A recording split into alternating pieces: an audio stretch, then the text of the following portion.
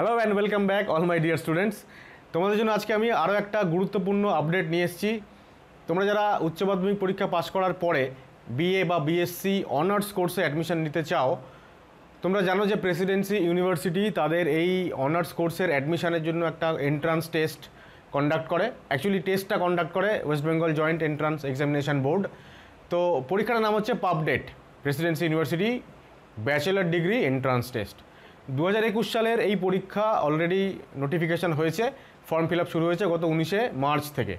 তো চলো আমরা ঝটপট দেখে নিই যে ফর্ম ফিল আপ কীভাবে করবো, বা কোন কোন সাবজেক্টসের কটা করে সিট রয়েছে, বা পরীক্ষার স্কিমটাই বা কেমন, কটা কোয়েশ্চেন্স আসে পরীক্ষায়, কিভাবে সিলেকশন প্রসিডিওরটা কী ইত্যাদি সম্পর্কে আমরা জেনে নিই। তো আমরা সরাসরি ইনফরমেশন বুলেটিন অর্থাৎ যেটাকে আমরা ব্রোশিওর বলি তাতে এসে গেছি। পরীক্ষার দিন প্রথমেই লেখা আছে 31শে জুলাই এবং 1 আগস্ট শনি রোববার। এবার আসছি কোন কোন বিষয়ের উপরে পরীক্ষা দেওয়া যাবে 2021-22 সেশনের জন্য। BA BSc honours under graduate course, এই 14টা সাবজেক্ট মেনশন করা আছে।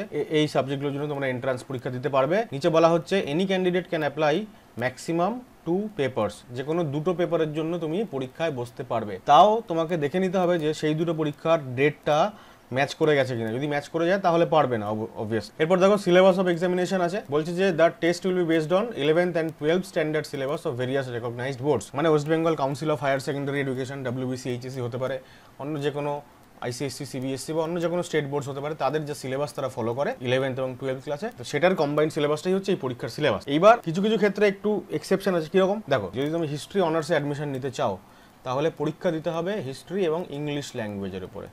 80 + 20 টোটাল 100 মার্কের পরীক্ষা। পরীক্ষার কোয়েশ্চেন বাংলা এবং ইংলিশ দুটো ভার্সনেই পাওয়া যাবে, ঠিক আছে। যদি তুমি পলিটিক্যাল সায়েন্সের পরীক্ষা দিতে চাও তাহলে পলিটিক্যাল সায়েন্স প্লাস ইংলিশ দুটোর পরীক্ষা হবে। কেমিস্ট্রি অনার্সের কোর্সে অ্যাডমিশন নিতে চাইলে শুধু কেমিস্ট্রির উপরে পরীক্ষা হবে। এরপর হচ্ছে শিডিউল অফ PUBDET, মানে পরীক্ষার যে দিন, দুখানা ডেট দেওয়া হয়েছিল ওখানে, 31শে জুলাই আর 1 আগস্ট। তার মধ্যে দেখো 31শে জুলাই ফিজিক্স এবং পলিটিক্যাল সায়েন্সের পরীক্ষা হবে। এখন কেউ যদি মনে করে যে আমি ফিজিক্স অনার্সের পরীক্ষাও দেবো, পলিটিক্যাল সায়েন্সের পরীক্ষাও দেবো, তাহলে হবে না, কারণ দুটো পেপারেরই টাইমিংটা সেম, 10টা থেকে 11:30।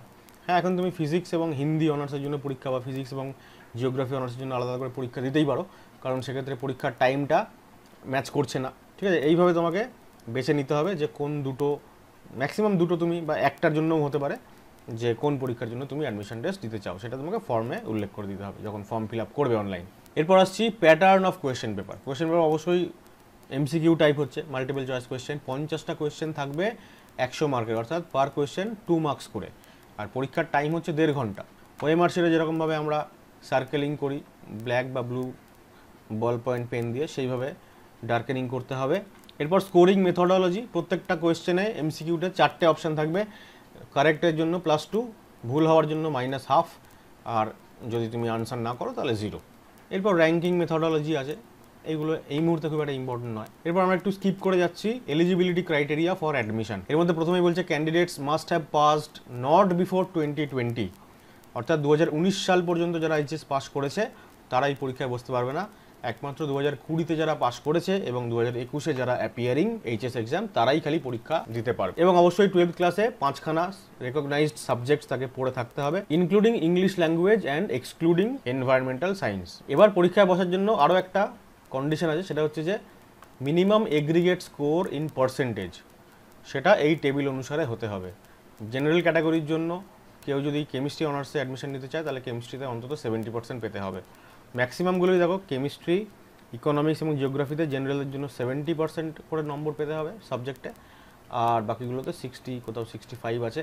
আর SC ST OBCদের জন্য একটু রিল্যাক্সেশন আছে। আর কিছু সাবজেক্টসের কোয়ালিফাইং মার্কসটা এখানে দেওয়া আছে। আচ্ছা, এইবার হচ্ছে সিট ম্যাট্রিক্স, মানে কোন সাবজেক্টের জন্য কটা সিট। এবার 2021 সালের জন্য কোন সাবজেক্টের কটা সিট সেটা এখনো পাবলিশ হয়নি। আগের বছরেরটা, লাস্ট ইয়ারেরটা দেওয়া আছে। এবার সেই সিট ম্যাট্রিক্সটা হচ্ছে এটা। দেখো এখানে কোর্সের নাম লেখা আছে, প্রত্যেকটা কোর্সের আন্ডারে জেনারেল, SC ST OBC সমস্ত ডেটা দেওয়া আছে, নিজের প্রয়োজন মতন সেটা দেখে নাও। এরপর হচ্ছে requirements in terms of residential R domicile criteria. এমনিতে বলছে কোনো রেসিডেন্সিয়াল বা ডোমিসাইল রিকোয়ারমেন্ট নেই পরীক্ষায় বসার জন্য, মানে যে কোনো স্টেটের ছেলেমেয়ে পরীক্ষা দিতে পারে। তবে রিজার্ভেশন ক্যাটাগরি তুমি যদি ক্লেইম করতে চাও সেক্ষেত্রে ওয়েস্ট বেঙ্গলের ডোমিসাইল তোমাকে হতে হবে, অর্থাৎ বাইরের রাজ্যের কোনো SC বা ST ক্যান্ডিডেট যদি এখানে এসে পরীক্ষা দেয় তাহলে তারা জেনারেল ক্যান্ডিডেট হিসেবেই গণ্য হবে। এরপর বলছে candidates need to download the required proforma এরপরে মোস্ট ইম্পর্টেন্ট পার্ট হচ্ছে ফর্ম ফিল আপ করা। তো এটা 11.1-এ দেখো লেখা রয়েছে যে রেজিস্ট্রেশন কী করে করতে হবে।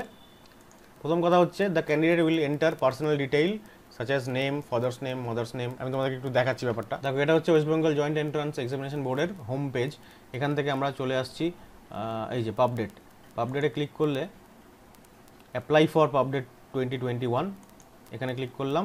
এরপরে নিউ রেজিস্ট্রেশন, ঠিক তার উপরে লেখা আছে অ্যাপ্লিকেশন ফর্ম। কিসের ফর্ম? না পাবডেট 2021। তো এই নিউ রেজিস্ট্রেশনে ক্লিক করলে এবার ও বলছে 4টে স্টেপ তোমাকে এখানে আছে। প্রথমে রেজিস্ট্রেশন করতে হবে, তারপরে অ্যাপ্লিকেশন ফর্ম ফিল আপ করতে হবে, তারপরে ইমেজ আপলোড করতে হবে। কিসের ইমেজ? না ফটোগ্রাফ এবং সিগনেচার, এদের ইমেজ আপলোড করতে হবে, এবং তারপরে ফি পেমেন্ট করতে হবে। 4টে স্টেপ। এবং এই ফি পেমেন্টের পরে 5th স্টেপ হচ্ছে একটা কনফার্মেশন পেজ থাকবে, সেইটাকে ডাউনলোড করে নিতে হবে এবং তার পিডিএফটা যত্ন করে রেখে দিতে হবে। পরীক্ষা দেওয়ার ফিস হচ্ছে 500 টাকা এবং রিজার্ভ ক্যাটাগরিদের জন্য 400 টাকা। এবার এই চেক বক্সটাকে চেক করে তারপরে ক্লিক হিয়ার টু প্রসিডে ক্লিক করব। এবার চলে এলো তোমার রেজিস্ট্রেশন। তাহলে ক্যান্ডিডেটস নেম এখানে দিতে হবে। যে তুমি এখানে ক্লিক করবে, এখানে পাশ থেকে তোমাকে ও ইনপুট দেবে যে কীভাবে রেজিস্টার করবে। As registered in class 12 or equivalent exam.